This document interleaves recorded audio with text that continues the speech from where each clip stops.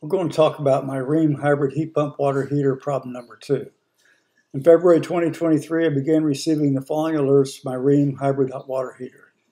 Rheem hybrid electric water heater heat pump kicking out, A005 compressor shutdown, discharge suction trip.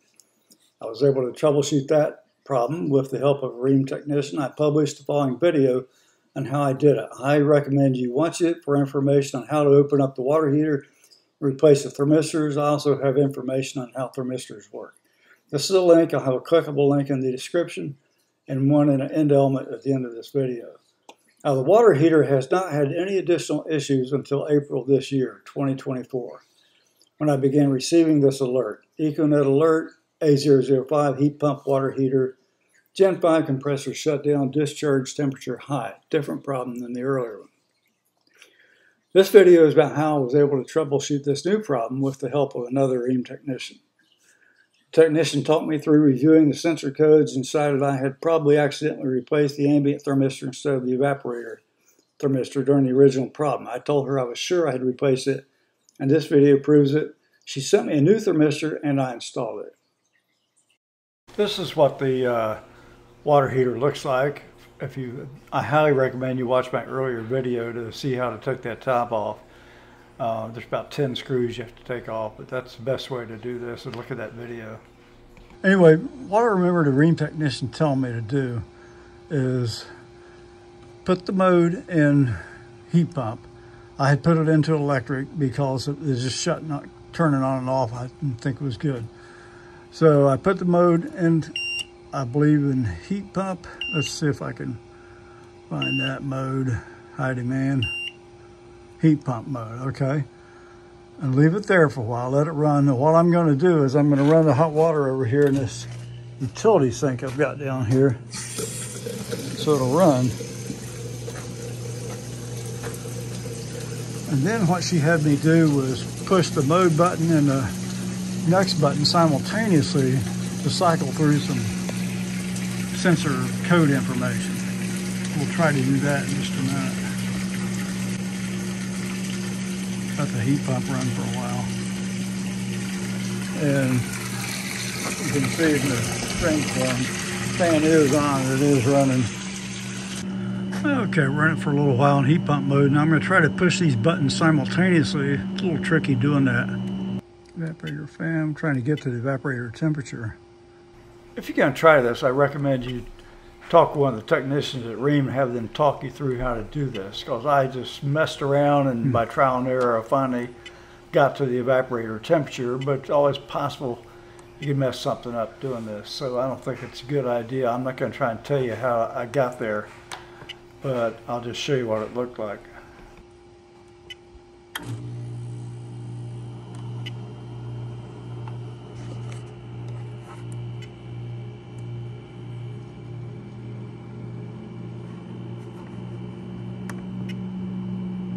DT, oh there we go.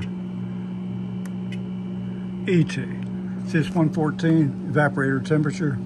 She told me that was supposed to be below 50, I believe, 112. So that's, apparently she says that evaporator thermistor is causing it to do that, making this thing shut down. So I'm going to replace that thermistor she gave me and we'll see what happens. Let's see if I can get out of this somehow. Let's just power this down. I'm going to shut it off anyway, replace that thermistor.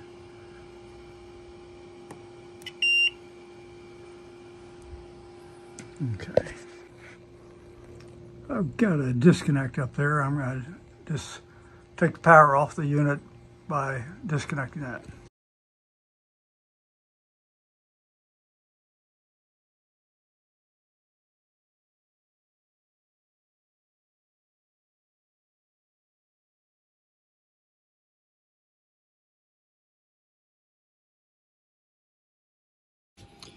Now this is what they sent me.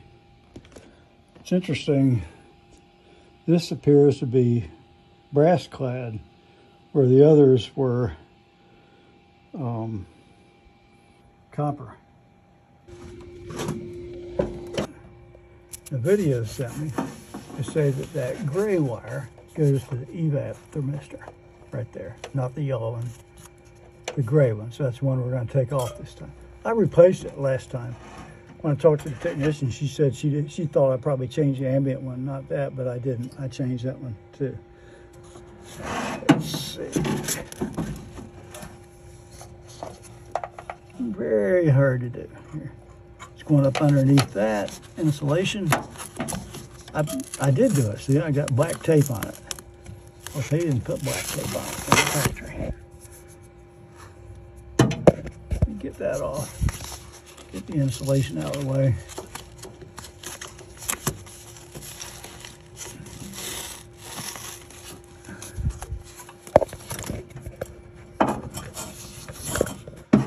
Okay, see if you can see it.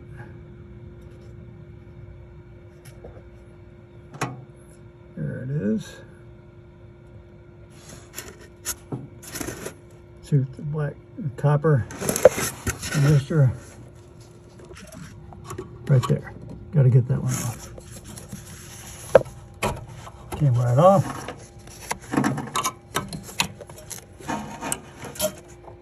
I got to get this out of here.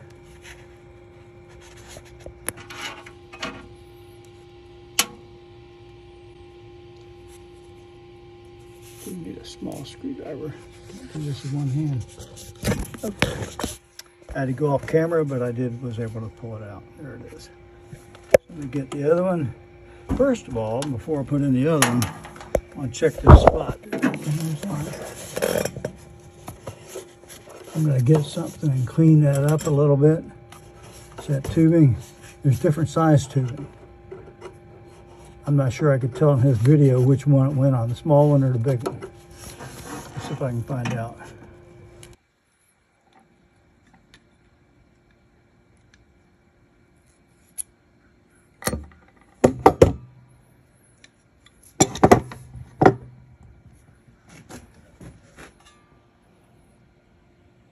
Look at this. This is brand new when I installed it. It's all corroded. That's why I'm going to put that Norlux on there. See if we can prevent that corrosion. See how this looks like copper? The new one looks like brass. Still, it's going on what looks like aluminum pipe. Not good. The Norlux antioxidant joint compound I got from, I believe it was Lowe's. So, and here's the new clips they gave me.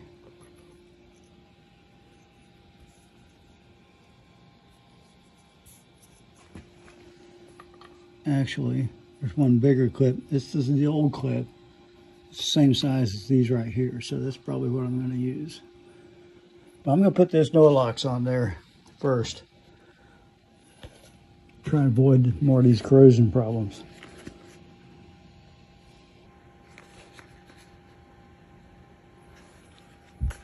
I think I'll wear nitrile gloves when I do this. Okay, I'm going to put some of this all over that new thermistor. Okay, put it all over that. Get one of these little clips on there.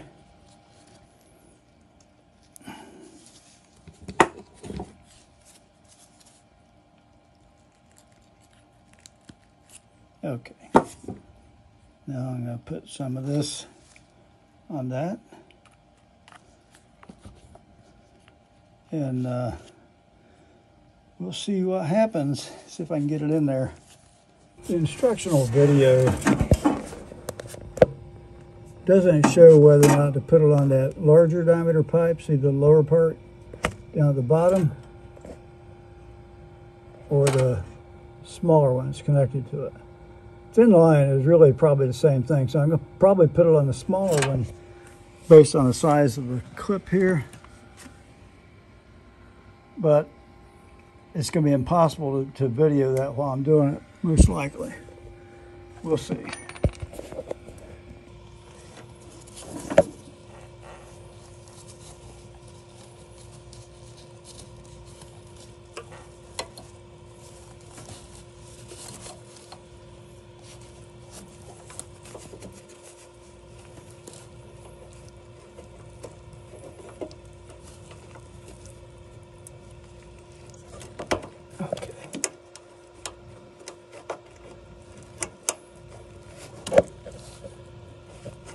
You know what?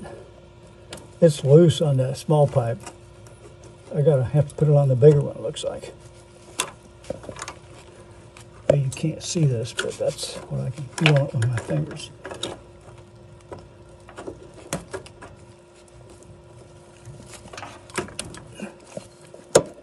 Okay, snap tight on the bigger one. See that?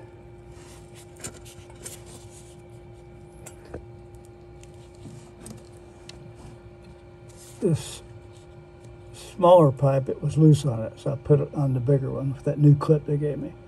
Okay, we'll plug it back in and get it all running and see how it works. Although I didn't show it in this video, I did put the insulation back in place, and I used black electrical tape to hold it down. That does seem to work okay. Got the new thermocouple back in, put it in energy saver mode, and we'll see how it works. It's been 10 days since I replaced that thermocouple and evaporator for the second time, and it hasn't given me any problem at all. I've been running in an energy saver mode with no issues, no kicking out or nothing, so that must have solved the problem. Hope you enjoyed this video. Hope you found it useful, and if you did, please like the video and subscribe. I'd really appreciate it. Thanks for watching. Hopefully we won't have any more problems, at least for a while.